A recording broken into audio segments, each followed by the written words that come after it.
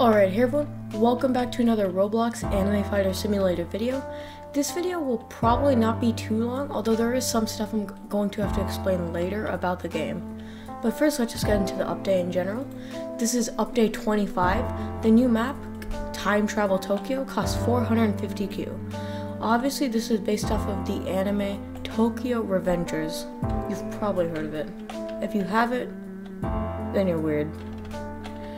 But anyway, each star costs 21Q, and there is a new ROBUX star called the Frosty Star in the Icy Waste. There are also new limitless fighters. I don't actually understand this, but it says there's a new limit breaker machine in Icy Waste. So let's just go check that out. It's probably gonna cost like $1 billion, or like a billion different things to use it. Let's see.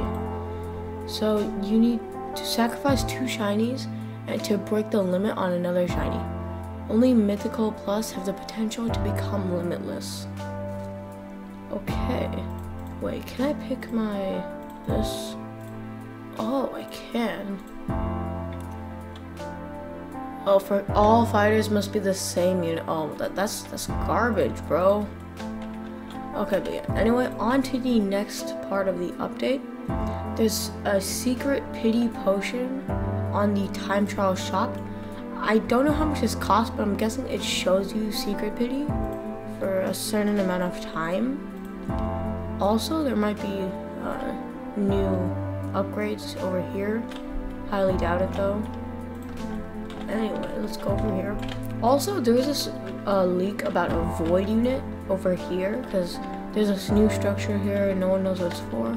But yeah, it's probably fake, because it hasn't happened yet. But anyway, so if we go here, and it's all the way down here, secret pity potion. So yeah, I don't know if it's like a certain amount of time or infinite, but yeah. Anyway, on to the next part. They overhauled the mount system. Buy Robux to increase the mount speed? What? Excuse me, what? So to increase your mount speed, you need to buy Robux mounts? That's stupid. Alright, never mind. On to the next update. They added 4 new player ranks and made ranks easier to get. I guess that makes sense, but let's see. Oh yeah, okay. That makes more sense. The new ones are Anime Legend, Final Form, Strongest Hero Requiem, and I think this was originally the last one, but they moved it up. So yeah. Anyway, on to the next update. There is a one-time cap on all items in the game, so yeah, just cap, blah blah. And then they're just regular bug fixes. Although, I do want to say something.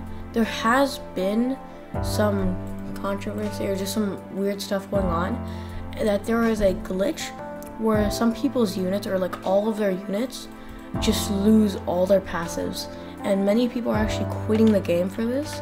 So to try to fix this, the devs added a code called passive bug. Oh, I guess it expired already, but yeah, so that happened. Anyway, yeah, that's it for this video. Make sure to like and subscribe for more types of this content, and bye.